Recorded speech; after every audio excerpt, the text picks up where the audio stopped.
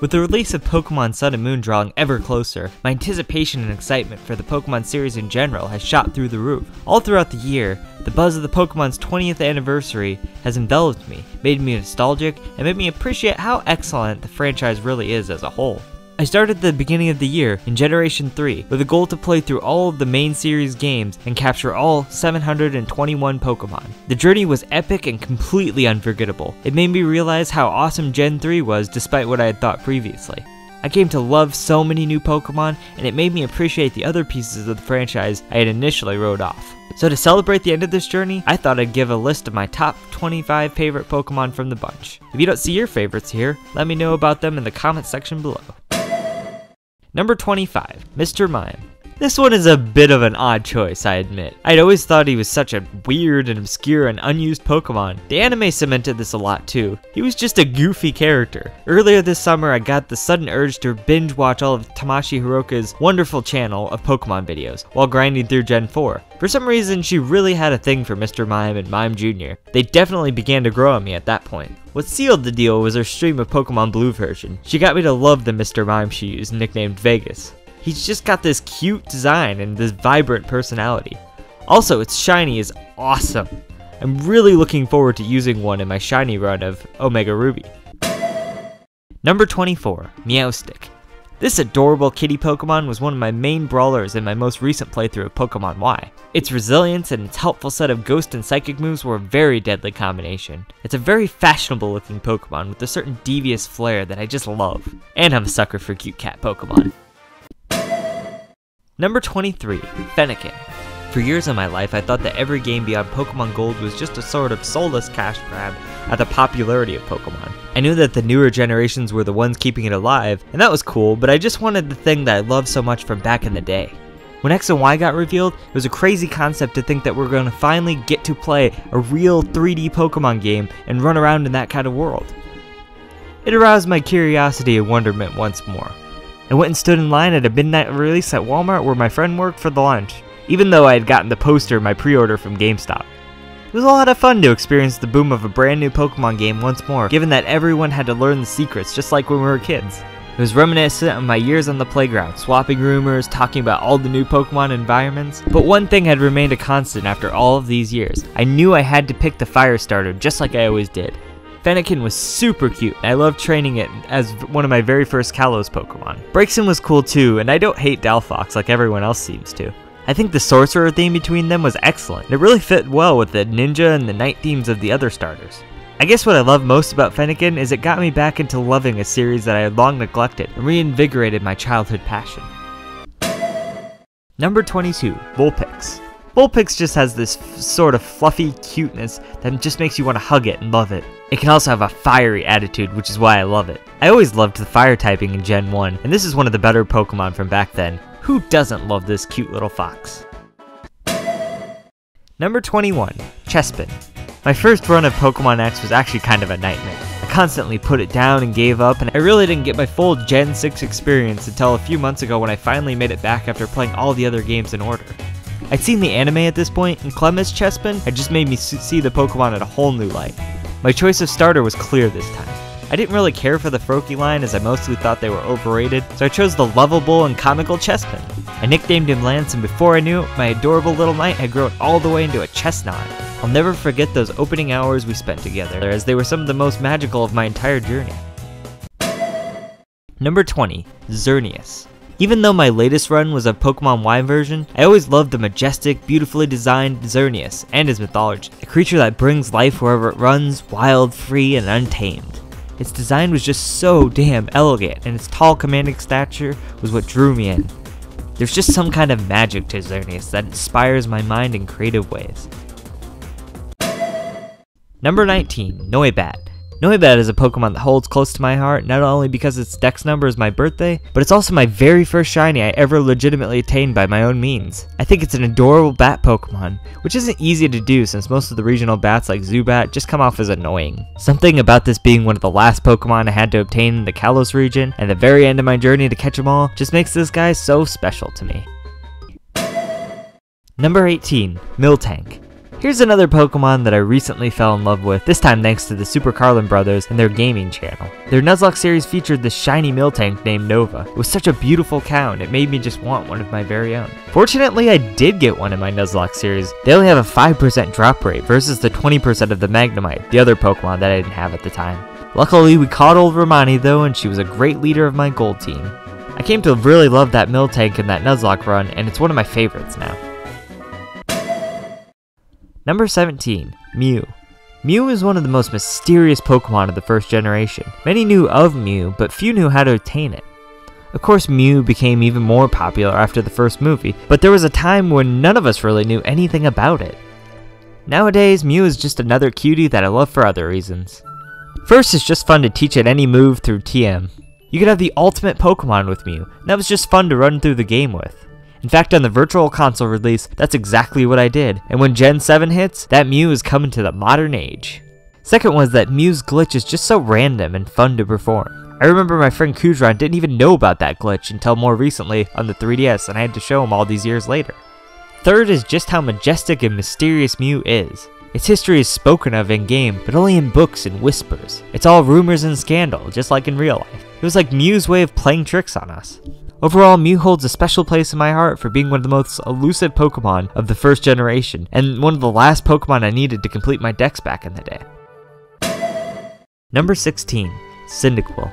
I'll never forget the Christmas Eve of 2000. I was in my pajamas, opening up all my gifts. I had begged my parents for months about Pokemon Gold. They knew how much I loved the games, and that night, I unwrapped it. The shiny box, the anticipation of all I'd heard on the playground, everything was leading to this moment. Little did I know it would become one of my favorite Pokemon games, and one of my favorite games of all time.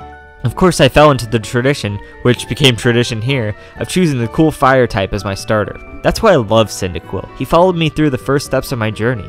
He was always a great companion in the Johto region, and it's rare for me not to choose him at the start of any new playthrough. Quilava and Typhlosion are excellent Pokemon as well. It's kind of a toss-up between the three really, but this little guy represents all that it is when an epic journey begins to unfold.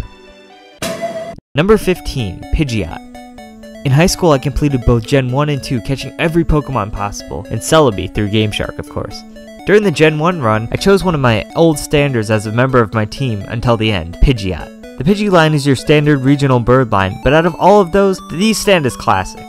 Pidgeot and his rest move, as well as some sick flying moves like Wing Attack, Fly Attack, and Sky Attack, made him a force to be reckoned with. Plus I grinded every member of my core team in that run to level 100. Pidgeot is just an awesome design and concept for a bird Pokemon. This was also the first time I'd ever rewatched the entire original anime, so there was a special connection I have to Pidgeot because it takes me not only back to my childhood, but also back to my high school years as well. Number 14, Camerupt. My Camerupt Kamalan was a strong fighter in my Gen 3 adventure. He built a strong sort of connection to a badass volcano cow who wrecks shit with his eruption move. Being part of my team in that run convinced me that Gen 3 was actually pretty great, and also him picking up the slack of being my fire buddy was a monumental task. Luckily Camerupt has ground moves like Earthquake too. He's such a joy to use and such a brilliant Pokemon design-wise. Number 13, Snorlax. Snorlax is a tank, a brick wall of defense, and I love that.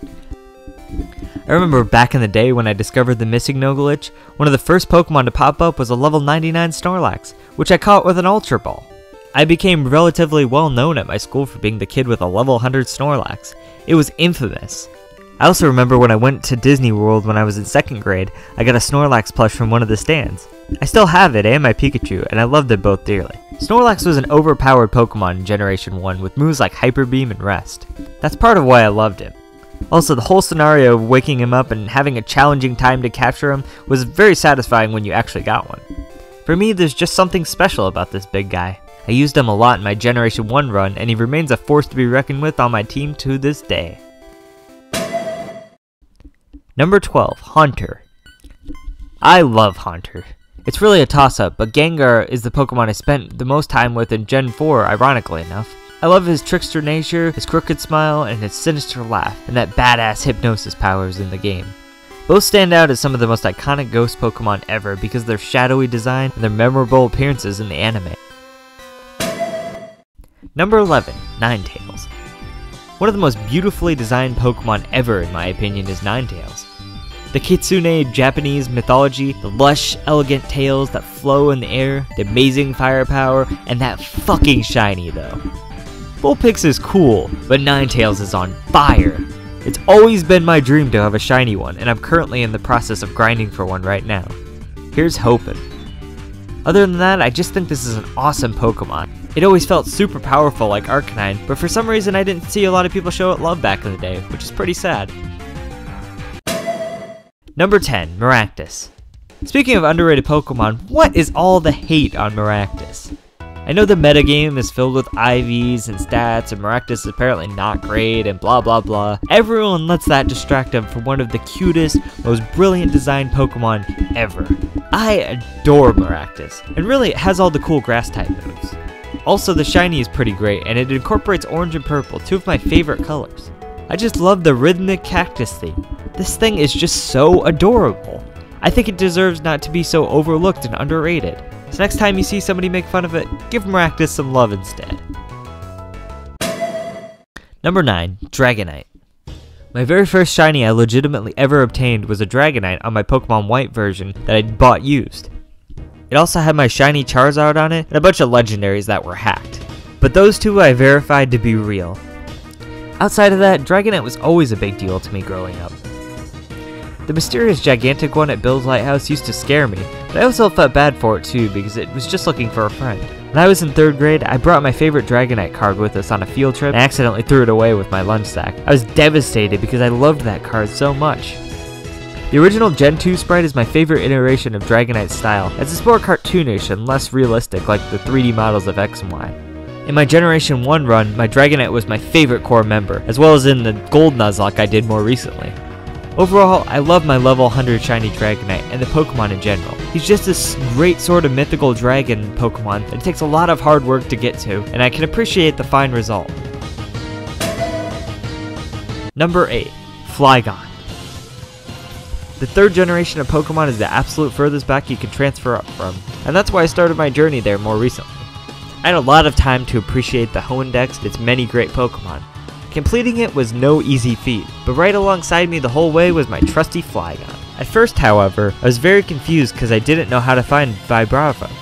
Then I realized that it evolved out of this derpy looking first evolution called Trapinch. Once I actually had my Flygon though, he was such a critical and cool member of my team throughout Hoenn. His sleek design and his badass movesets made him an essential piece in my realization that Hoenn was actually an amazing region, despite my ignorant childish criticism of past years. It's Pokemon like Flygon that made me come around to loving the modern games. Number 7, Ampharos. Like most people, my first run-in with Ampharos was at Jasmine's Lighthouse. Much later on, I came to find out that Mareep evolved into it when trying out different Pokemon through my many playthroughs of Pokemon Gold. Some of my favorite Pokemon were electric types back in the day, probably because Ash in the anime. Not to mention it was a heavy hitter with moves like Zap Cannon, as well as being pretty agile. Ampharos also has a cute factor, but more in the vein of Dragonite, cute, badass, and deadly all at once. The yellow and black design, as well as the little ball on its tail, made it stand out. I've pretty much used it every time since then that I've ran through Gold, including my playthrough of Heart Gold. It's a Pokemon I love having on my team. Number 6, Amaura.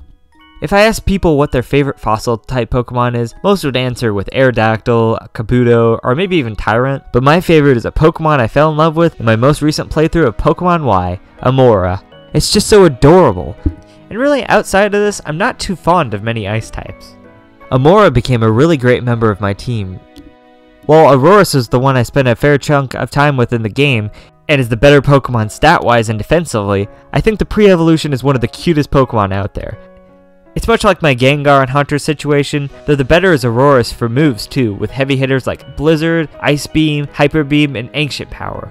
But to me, nothing will ever match my excitement of reviving Amaura and finding out it's one of my favorites of all time. Number 5, Ho-Oh.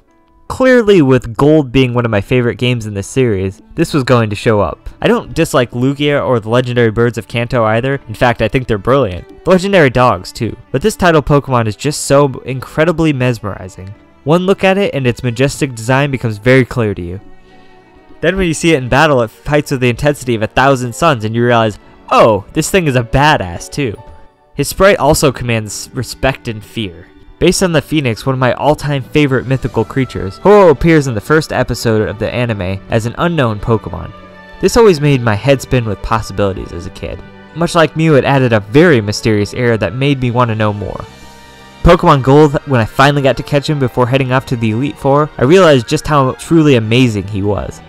I've used him in mostly every playthrough since. He just sticks with me, resonating and bringing me the wonder and eternal happiness his power grants.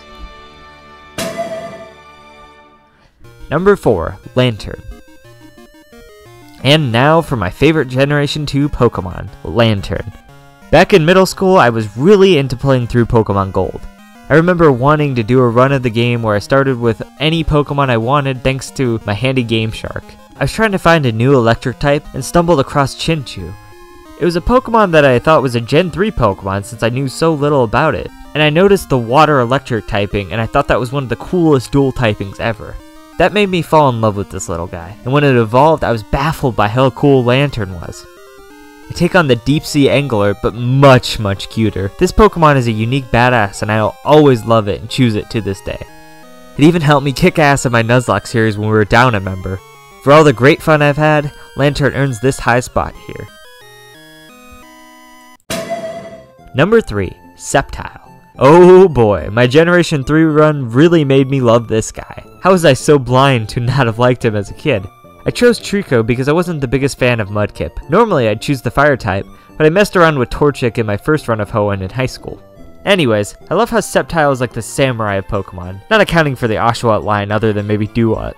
His signature move, Leaf Blade, is one of my all-time favorite moves now.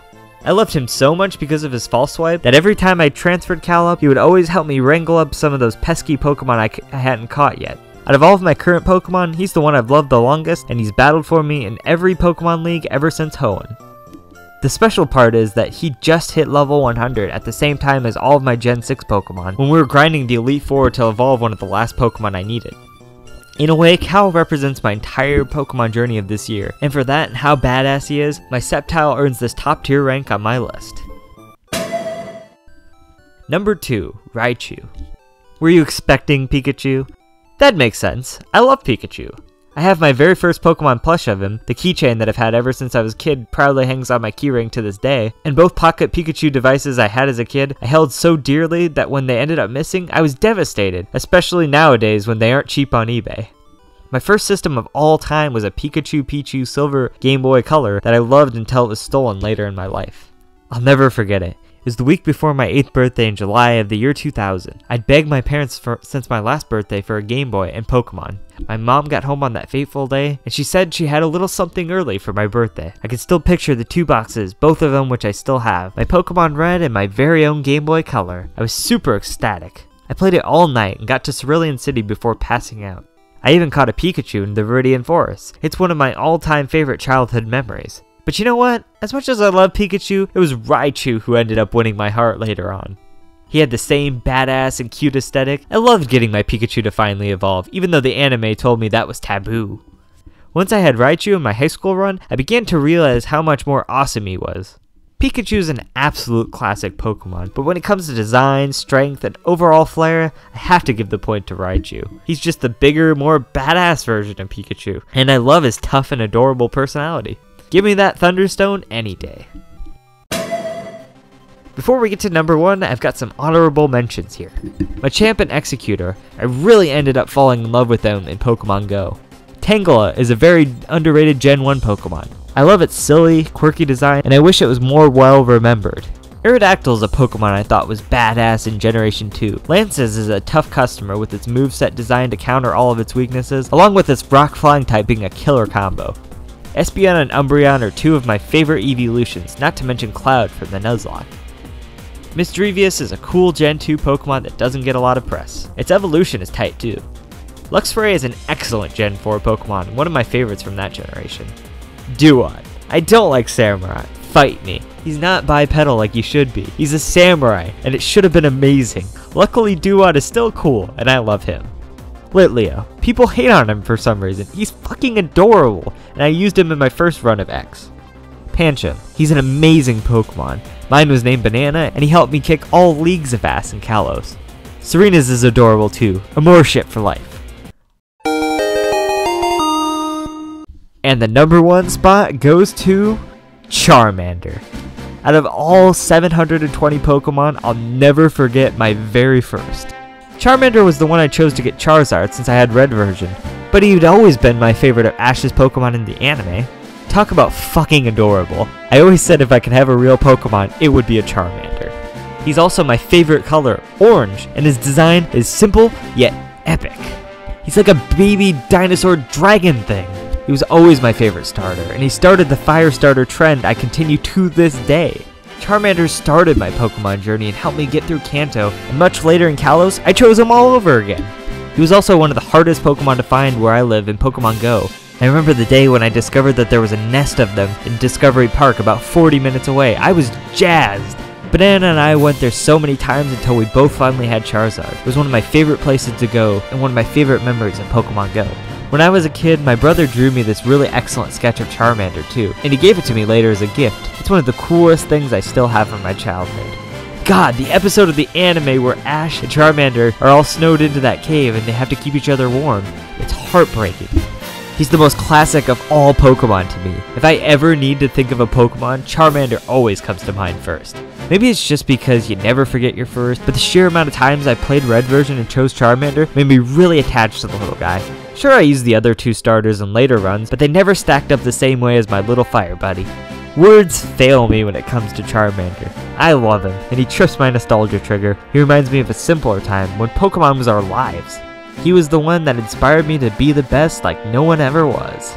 Also, that's my favorite part of the intro, when he gets licked by the hunter. Anyways, something about him brings me back to the moments of my childhood when Pokemon was the biggest phenomena ever. For bringing such love, nostalgia, and memories to my heart, Charmander easily lands at my number 1 spot for my favorite Pokemon of all time. Did you like my list? Maybe I missed an amazing Pokemon or one of your all-time favorites. Let me know in the comments below. Just remember to keep it classic, and I'll catch y'all next time.